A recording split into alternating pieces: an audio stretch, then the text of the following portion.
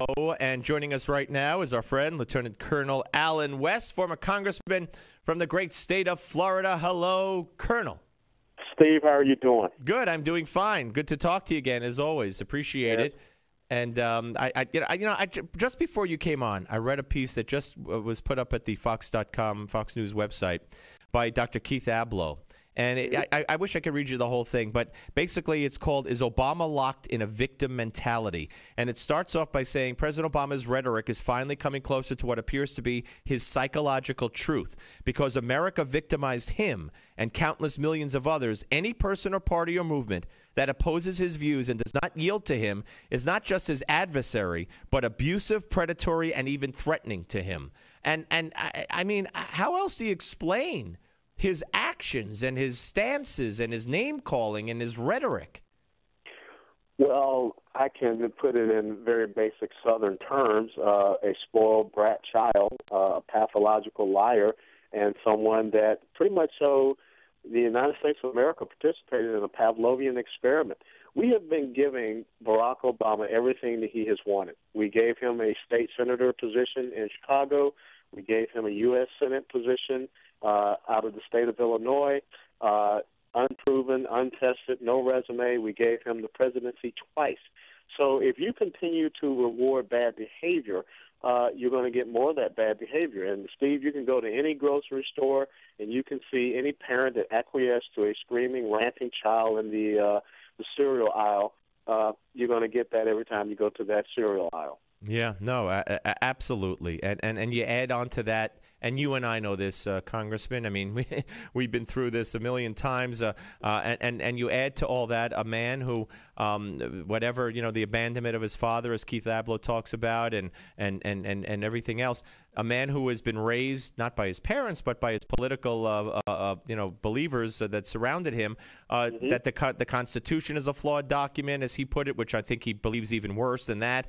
The country was built on the backs of the poor and the minorities and those who were taken advantage of. I just don't believe that he views America the way you and I do. So I don't think he minds the hurt that he's putting on people unnecessarily right now.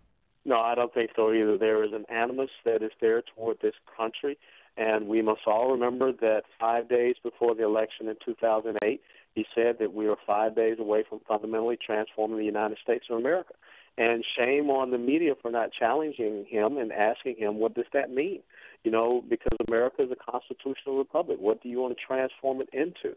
America is a country and a land of opportunity. What do you want to transform it into? And I think we're finding that out right now, that he is moving this country away from respecting the Constitution, respecting the three branches of government and their, separation of powers and checks and balances, to more of an imperial presidency. And, you just have to look at what just happened with this death gratuity incident and just say, come on. This should have never gotten into the public domain. This should have been taken care of. I don't care what some, snazzy little lawyer said at the Department of Defense. It should have been taken care of. Right, Congressman. Every Republican congressman I've heard or that I've talked to said that they believe that when they right before the closing of the government, when they passed that pay our military bill and keep it running, they thought that this was naturally included in there. And actually, they had checked with the Department of Defense, and they were told that it was. I've kind of, done some, back scenes talking with some folks up there on the Hill myself, and they had every knowledge that everything was squared away and taken care of. But again, Steve, this should have never come out into the public light. This should have been something that, a simple phone call by Secretary Hagel to his comptroller to say, look, we have discretion with our funds, let's shift these funds, or calling over to the White House and say, Mr. President, you need to sign an executive order to fix this right now. And no one needs to know that this was ever an issue. Right. And now let me give you a better one. So the House immediately yesterday took it up and fixed it. The Senate today actually passed it. And Jay Carney today said there's no need for that legislation. The president thinks it's a gimmick, this piecemeal stuff. The Fisher House is taking care of it. So apparently the president's not going to sign it. until there's an agreement reached. Could you believe this? So Fisher House will take care of it, and they'll be reimbursed. But to have a private entity still take care of this and going forward, when all the president has to do is sign what was passed by the House and the Senate, is a disgrace. Well, it's beyond a disgrace. It's an outrage. It's reprehensible. It's disgusting. It's despicable. And consider this, Steve.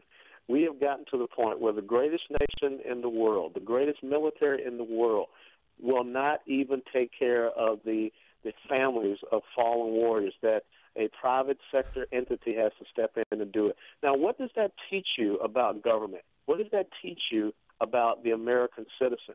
We don't need to have this big onerous government if Americans can step up to the plate and fix that which government refuses to do.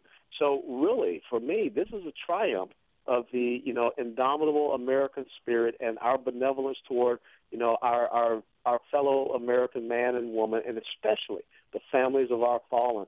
That we don't need the government to do it. We'll figure it out. We'll find a way. Yeah. And I guarantee you, there are many other ways that the American people can take care of each other instead of having this society of dependency, which is what Barack Obama Absolutely. wants. We're talking to Colonel Alan West, former congressman from the state of Florida, here on the Steve Malzberg Show. Okay, we got about 3 minutes. Let me ask you, nothing's in writing yet, so we don't know the details, but Boehner and the Republicans said, okay, we'll raise the debt ceiling 6 weeks, government stays closed, president comes to the table and we talk about budgetary issues, increasing the debt ceiling beyond 6 weeks and reopening the government, but we'll talk during that 6 weeks period. I don't know that the president's going to say yes to this, but what do you think of the offer? I think that it is the offering of an olive branch. I believe that the first thing we have to do, if we're going to do some budgetary fixing, Obamacare has to be a law that applies to everyone in this country. It has to be, if it's to be the law of the land. There cannot be waivers. There cannot be exemptions. There cannot be delays. So we need to fix that. If in a republic, a law applies to all citizens. That's the first thing. I think the medical device tax needs to be repealed. There have been 7 other portions of the Affordable Care Act that the president has signed to repeal. The medical device tax is one. So I believe those are 2 very important things that the American people can understand has effects on our economy. But when it comes to the debt ceiling, I don't agree with the president who says raising the debt ceiling does not mean increasing your debt. Isn't that insane? Isn't that just insane? It's like if you have a credit card limit of $10,000 and you owe $10,000, and then you increase that, the company increases the limit to 25, and then you run it up to 25. How does that not cost you anything? No, it doesn't cost. According to the president, you only owe $10,000. So I think that we really have to look at the drivers of the debt. We have to look at entitlement reform. We've got to look at our tax policy reform. I believe we should move toward a flat tax. Every economy that's moved toward a flat tax, you've seen growth. That means on the personal income side and the corporate side, capital gains tax, dividends tax, and death tax. We need to start eliminating those things.